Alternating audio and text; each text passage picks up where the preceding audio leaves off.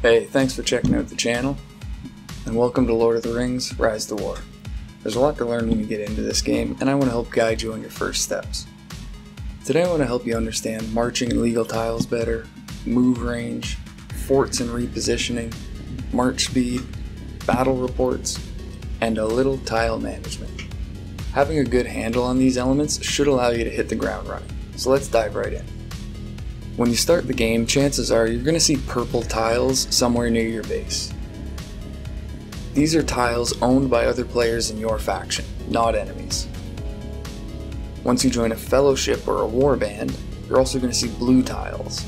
These are owned by other members of your fellowship or warband and are also not enemies. You can march on tiles adjacent to either of these colors, just as you would your own green tiles. This really helps to expand and reach tiles you might have to spend time pathing to. Just a quick note here on betrayal. Because we use each other's tiles to help expand in that way, there's really no reason to betray each other. There was a recent change made so that we can't attack settlements of betrayed targets anyway, so you can't get resources from inactives or anything like that. So really my best advice would just be not to betray anyone. It doesn't really help. Now let's talk about move range. A lot of people get confused as to how they expand out farther than the initial circle around their settlement.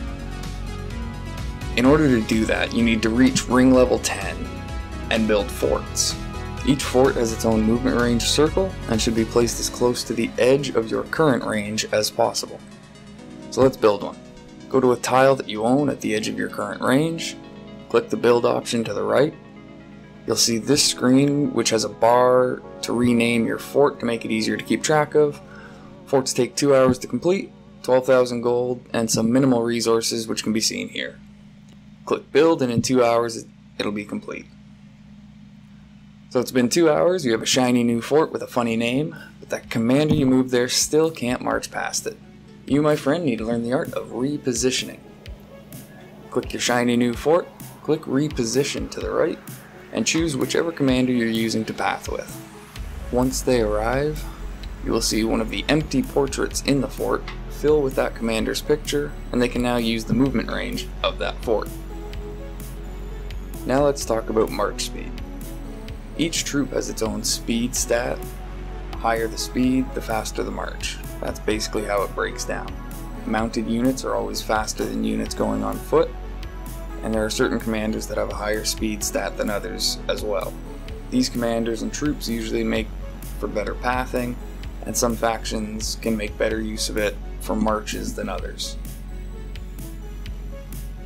Now, one of the fastest ways to improve in this game in terms of combat is reading your battle reports.